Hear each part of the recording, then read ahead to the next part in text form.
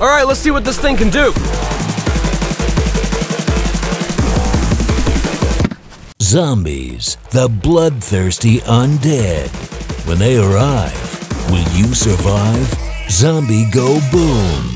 Kick undead ass. Hey, what's up, survivors? Welcome to another mind-blowing episode from Zombie Go Boom. I'm Chuck Murray. I'm Charles Fultz. And 2.5 years ago, we tested this bad boy and we broke it, so we made one out of real materials based on the design from this NERF Zombie Strike Club. And we managed to make a weapon that not only worked, but it got the overkill seal of destruction. So you're essentially gonna see the same thing. A design from NERF, unnerfed, and made into a real thing. Are you excited about this? This is pretty awesome. Yeah. So before we test our unnerfed version, which is made out of a brick and a pipe, we're gonna be testing out the NERF version, which is made out of foam. All right, let's see what this thing can do. Wow. It can break.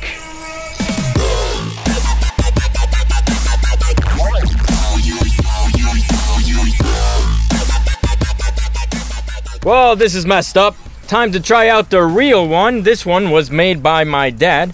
He used a brick, some cement, a pipe, some fittings, and then we wrapped it around with fiber fix in order to make sure that the cement wasn't gonna break and the brick wasn't going to spin. But all in all, we think this thing has a wonderful chance to work. At least I do. Charles thinks the brick might break. I think the brick will not break, but there's only one way to find out. Are you ready? I'm always ready. Let's do it!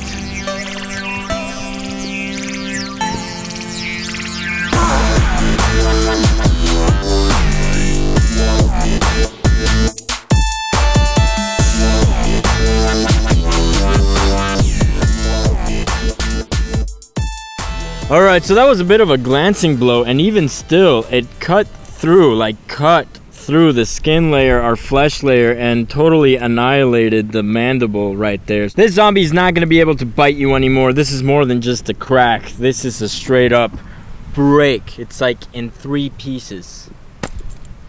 It's pretty good. Pretty devastating, I would say. Yeah. Let's move on to another strike. All right, we hit the jaw broke. Now we're gonna work our way around the skull, starting with the temple. Damn! Damn! Holy mother of God. The whole side of the head is hemorrhaging.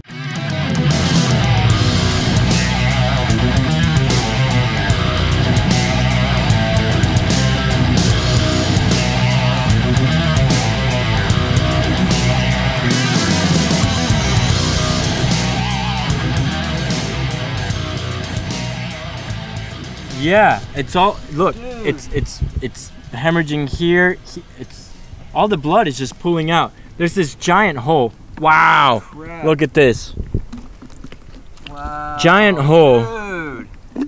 That's I amazing. mean, god dang. I don't know how much more we can do because this is like, look at this. That's all the blood. This is basically everything. It broke here, hemorrhaged everywhere. Dude, that's insane. Wow. This thing is amazing. It's pretty awesome. We haven't seen this kind of damage, wow, in, well, pretty much forever. I don't think I've ever seen that. No, not really. That's insane. So basically, whatever we decide to do to this thing next, it's gonna totally annihilate it. Why don't we try, the frontal bone's still good. We might not get a lot of blood because it all came out, but I wanna see if it's that easy to break the frontal bone as it was to break the temporal bone. Because my God, it didn't just break, like it's a freaking hole. This is the kind of damage that you see from like a firearm, to put it into perspective. And an exit wound of a firearm, actually. Also, we just wanted to show you that the neck is broken. See that? Yeah. Devastating. Devastating. Lights out. If you're a zombie, you're totally dead. If you're a person, you didn't even feel it. All right, now let's attack that frontal bone.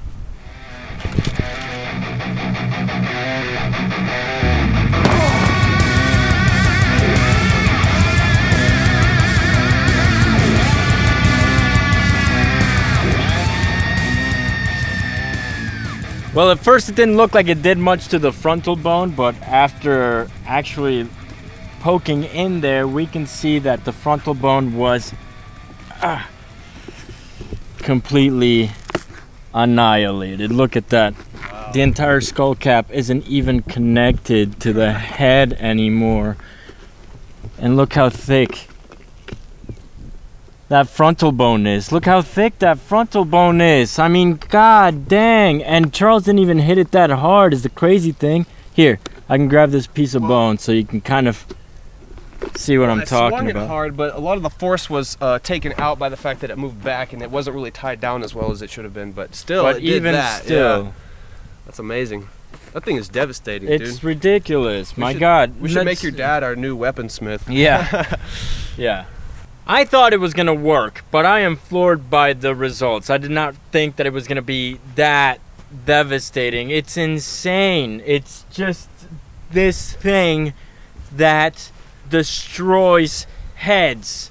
It's amazing. This is one of my favorite Zombie Go Boom weapons. At least one of the favorite modded ones. For sure. And we've stayed relatively dry, you know what I mean? I'm not really bloody at all. I mean, I'm bloody from touching the head, but outside of that, like, this thing does the kind of damage that you want because it's a one-hit kill. You don't have to put everything you have into that strike because this thing is heavy enough to do a lot of the damage for you with inertia and gravity and things of that nature. And it'll probably last a really long time. I mean, it's basically just as good as it was before we even started to test it. So you probably would be able to kill a ton of zombies before you actually start to see the weapon weather. Yeah. And if you do see it weather, if you do see it kind of start getting destroyed, well, it's not that hard to make another one. Right. I mean, even in the apocalypse, you can find all these things just lying around at construction sites. This doesn't always happen with modded weapons. It's very rare that a modded weapon will do this much damage. Last week, we tested out a weapon that was used for war, and it did less damage than this thing. Yeah, which is insane.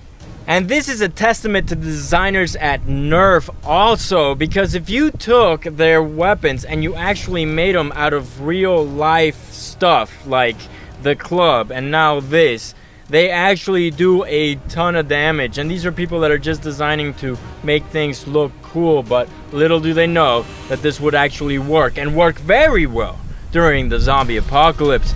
We're gonna do one more strike. Yes, the temporal bone is completely annihilated. The frontal bone is completely annihilated, but the occipital bone and the parietal bones are actually pretty much intact. And if we hit it with a downward vertical strike, which is generally how we start, it's funny that this is the last hit we're doing, we might actually be able to break the parietal bone and the occipital bone enough to actually have the entire skull cap just crush downward on the rest of the zombie's head, and we think that's gonna look pretty cool, so let's try it out. Ready?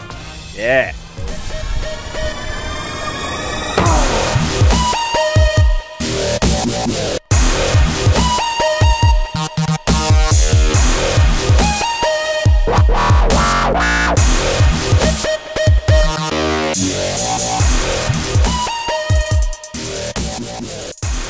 I really hope you liked that episode. Please punch the living crap out of that like button, share, and subscribe. It's the best and cheapest way you can support the show. And with another mind-blowing one from Zombie Go Boom, I'm Chuck Murray. I'm Charles Fultz. And we'll see you next time.